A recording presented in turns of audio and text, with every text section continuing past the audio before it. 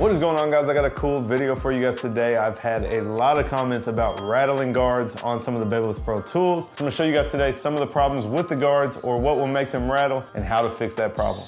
Now, if you look down here, guys, I have my FXOne Gold FX. I have a premium guard and a standard guard and my Babyliss Pro screwdriver. And I'm gonna show you guys some of the problems that will happen and how to fix them. So first off, we're gonna talk about these standard guards. If you are getting a rattle on that, most of the time they fit pretty snug, but sometimes you'll get a rattle if your cutting blade is too close. So you can see these aren't super zero gapped, but if they were absolutely zero gapped, they would be rubbing right here on the teeth, and that's what you gotta look out for. So to adjust it, we just wanna loosen these screws. Now you can see we got a lot of movement here, and if it is all the way zeroed like this, that is when we're gonna get the rub. So we just wanna move them up just slightly. They can still be pretty close.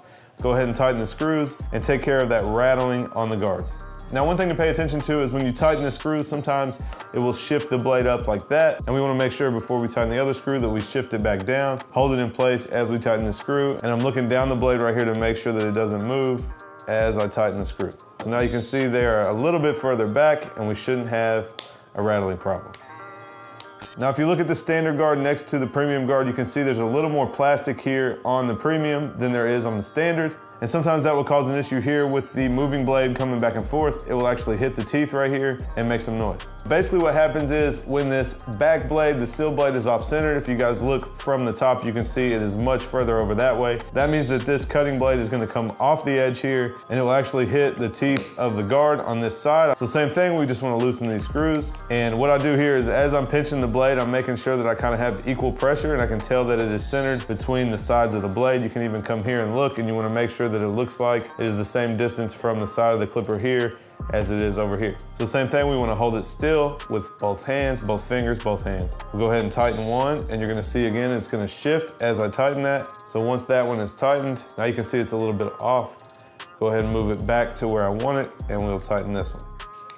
So with the blade centered, you should have no rattle, and you guys can hear this one's good. If you guys go back to my first low pro test, the low pro FX1s, they were rattling like crazy, and that was the problem. And then once I centered the steel blade on the low pro, it was much better moving forward. Now, one last thing that will make your clippers a lot louder, actually the guards are the problem, but it will make a lot of noise on there, is if your clip is not tight enough.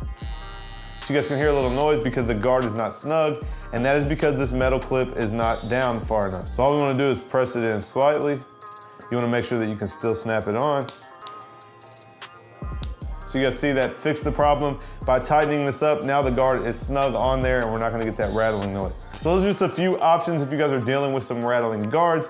You wanna check those things. Make sure that your blade is not too zero gapped. I know some of you guys like them super zero gapped. I don't really zero gap any of my tools, but I will tell you, maybe an idea if you have a couple different clippers is to keep one totally zero gap that you're not gonna use guards on, and then you can keep one that's set a little bit close, but not too close. That way you can prevent that rattling on the guards.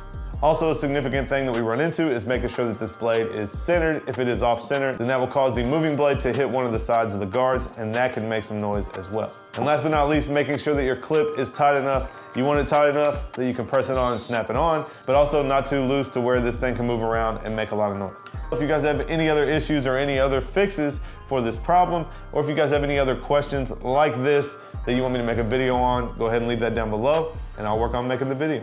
Now, if you guys want to see how to zero gap the trimmers, go ahead and click right here and check that video out.